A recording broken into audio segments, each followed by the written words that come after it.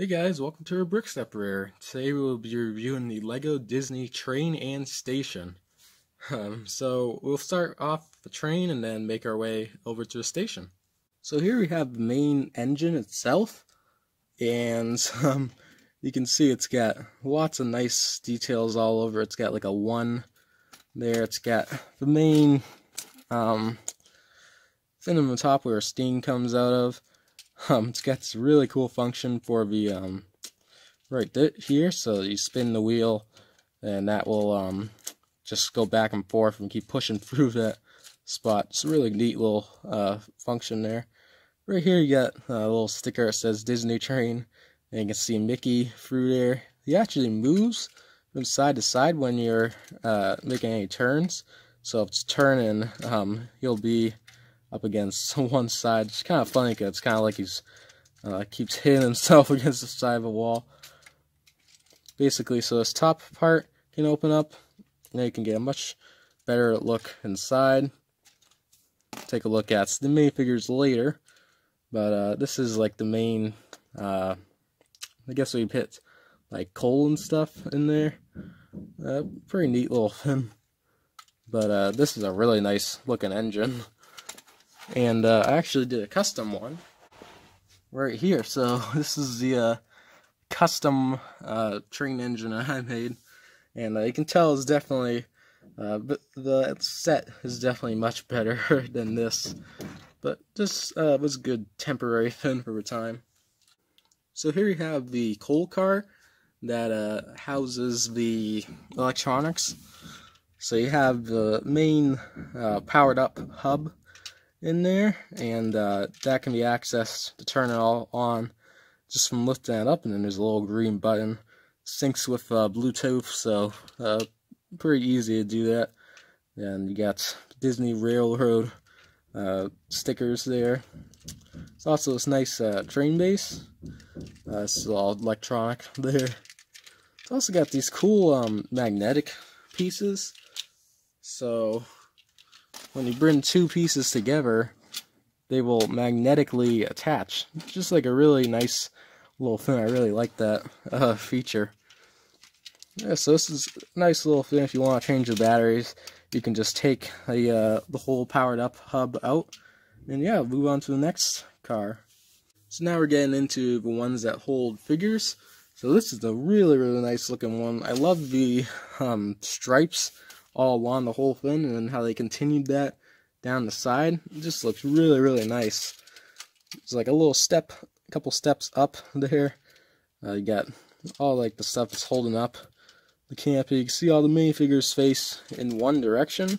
So depending on where you know, you can angle this in any way. So you can get connected like this, so that they're looking this way, or you can connect it like this so they're looking towards us. So that's just one little feature that you can do. And then to put figures inside there, you can just hinge all this up, and then you can get in there. You can see all the seats right there, and that works on both sides. So yeah, this is a really neat car. So next up is the dining car, and this is a really nice one. It's got the Disney Railroad again. Got a bunch of stickers, a bunch of different pins. You can see it's got two the wheels on both sides. This is nice. The this kind of an entrance in, so that door does open up, just not all the way because it gets blocked by the little rail in there. Around the back, it looks nice too. You got another door, as well as a little sticker that says Disney. Like kind of like a windows, I guess, up there. It lights some light in, as well as windows all around the side. Now, to get in there, you actually take the whole wall off. So you just pop all this off as one section, and that will allow you to get inside. Inside, there's a little table with a little teacup and a teapot there, as well as 3 different seats. So it's really cool looking car. So next up is the station itself. And when this set was first revealed, I actually was a little bit disappointed by the inclusion of this, because this is such a major part of a set and it really bumped up that price. But now having built the set, I really think it completes the whole set here.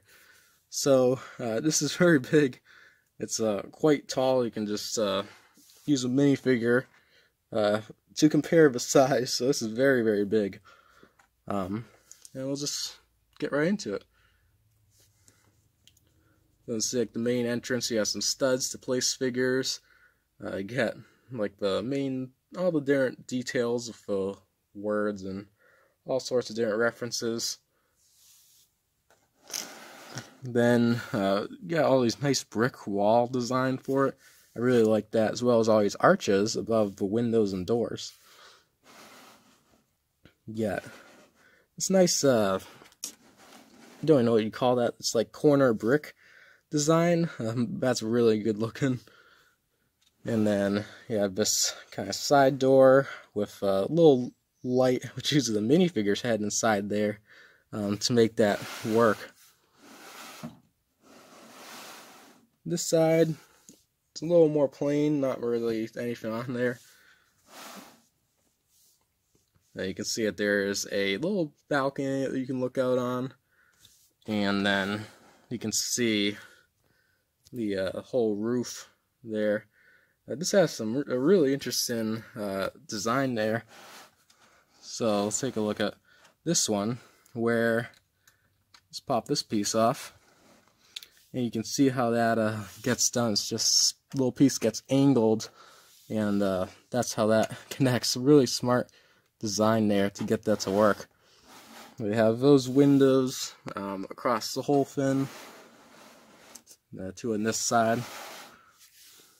Another neat detail is this, I don't really know what this is, like, to top it off. These are actually using handcuffs and like skeleton legs to do this. So that's very cool parts usage. It took a long time to build all that, but I definitely think it was worth it in the end.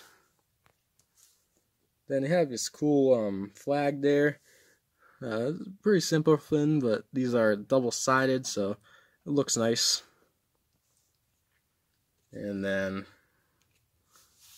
looking at this side, it has this really nice clock piece, and this is a print too. I don't know if this has been used in any other set, but it's really, really nice looking.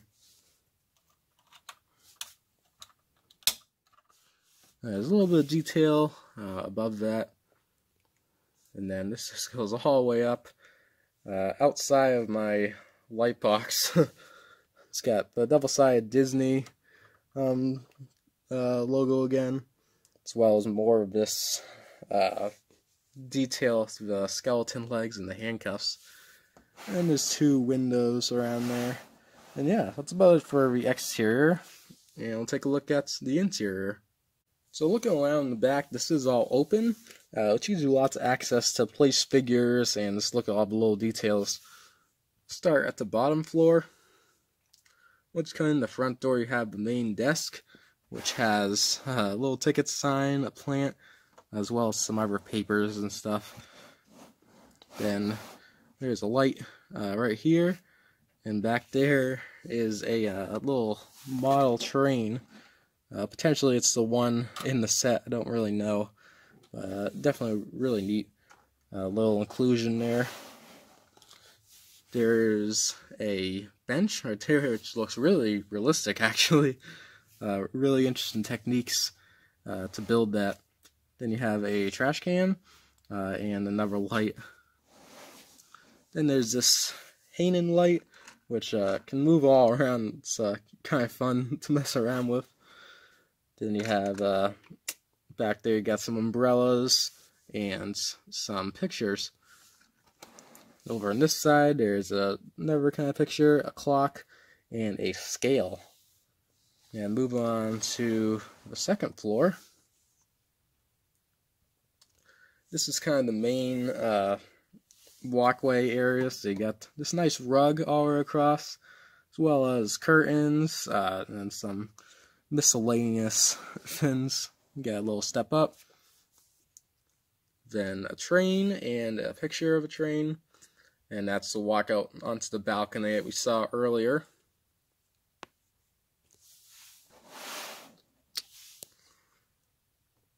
And over here is another little area where you walk up, and then there's a nice little seat as well as a little coffee cup.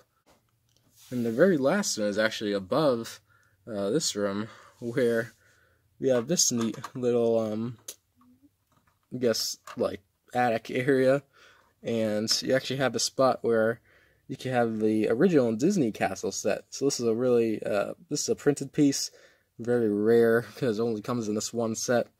And then this really interesting build of a micro scale Disney castle. Really impressive how they built all that. But yeah, so this is really cool conclusion. So first up, we'll take a look at Mickey, and he's got a special conductor outfit just for this one set. That's a really nice looking outfit. It's pretty simple, it's just Mickey. Then there is Minnie, and this version is a little bit different than the one in the collectible minifigure series because it has a felt little cloth piece there, instead of just a little plastic piece to represent the skirt. And you have a bow on the top, and the design's a little different than the ones found in Ever sets. Then we have Chip and Dale, and the design of these are very similar, so I'll just look at these at the same time. Chip is on the left, and Dale is on the right.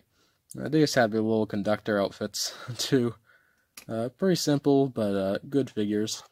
And then last but not least, we have Lego Goofy for the first time. He's kind of really good in Lego form. Very accurate, and he just looks really nice. The hat is not a separate piece as you might expect, it's just connected to the head. But he looks really great, and he's a very rare figure, but a very nice inclusion. And I've set it up so that it goes through the whole city. So this is the second station. This is like the custom one I made. It's kind of hard to see back there. But that's a stop, and then over here, this is where I've put the actual station that comes in the set. So you got the turn, and that's going to go in that tunnel there underneath the mansion. So got the app right down here. You can do all these different things, play music with that. This does like honks, does steam, all different noises. This controls different speeds and stuff. But when I hit the button on the controller,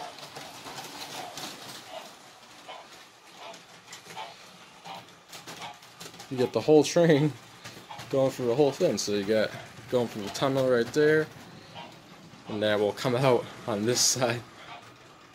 So it goes all the way around the whole thing. Goes behind the castle, and it turns around here, and then it will go to the stop. Yeah, so just watch it one more time.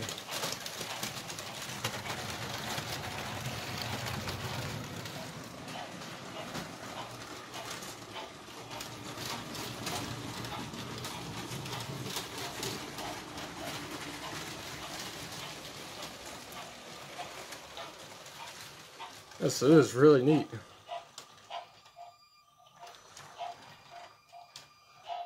Then you just hit that button to stop it. It can go backwards apparently too, so when you press this button, start going backwards. And this front button here will make it start to go forward.